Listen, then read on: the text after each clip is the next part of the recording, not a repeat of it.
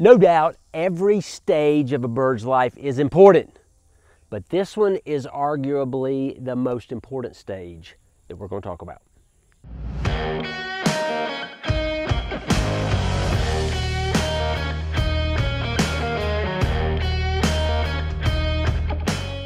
Hey, I want to ask you to do me a favor, and not really so much me as much as other growers. If you'll subscribe and like that, give that thumbs up on this video, it actually helps the algorithms from YouTube to get this video out further. I usually don't ask, but when I realize that it will actually help get to other growers who may not know about this channel. So if it's helped you, how about give me the thumbs up and hit that subscribe button. The first 3 days. That is pretty much the most important stage of a bird's life. So a lot of you, all of you obviously are going to get your houses ready. There's a number of things you've got to do. So everything from preheating the house, because birds can't regulate their own temperature. So you got to get those houses hot. You already know that. You know the temperature is where it's got to be. Along that lines though is air quality. You don't want to have too much air moving through there. True, you're trying to keep ammonia down at this time too because of blinding chicks, but you got to move the air, but you can't move it too much because you don't want to chill the chicks. So I said chill, not kill. Chill the chicks. So you don't want to chill them. You want to keep the heat because they're going to need a lot of heat. But that's just one, that's a whole video in and of itself. Another thing is the litter quality. You want to make sure you got good bedding down there, good dry bedding to start them off. Your lighting. And I know a lot of integrators are going to say the first 3 days you're going to run light all the time. I don't know, there's varying lighting programs. We're not really going to talk about that. So you got your lighting, your litter quality, your air, your heat, all those things. But really what we're going to focus on today is feed availability and water availability. They've got to be available. Why is that? Because that first 3 days is so important for nutrient absorption. So the reason that is because of the yolk sac's impact on that chick.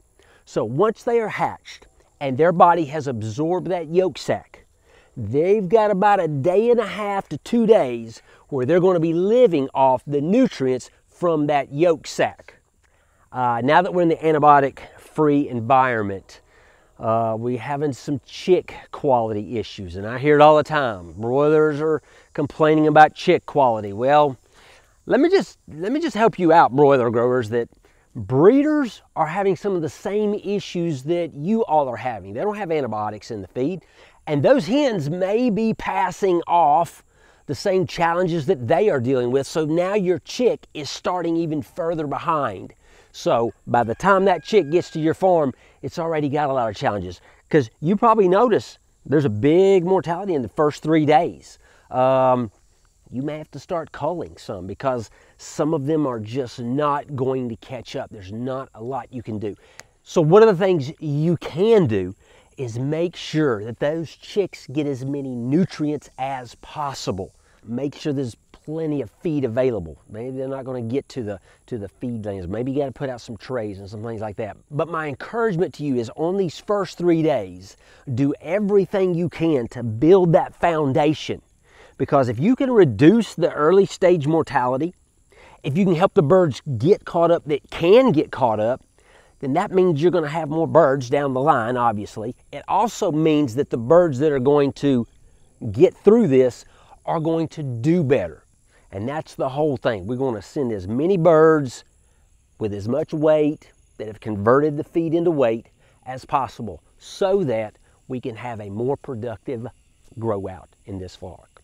A lot of things to cover there. Just want to hit the highlights, many things to get them started, but really focus on getting them the nutrients that they need to start off so they can get that good foundation. Hope this was a help, maybe some things to think about or things you already knew and just to be reminded of. If there's anything else we can do for you, give me a holler, 1-800-608-3755, or email me at allen@southlandorganics.com.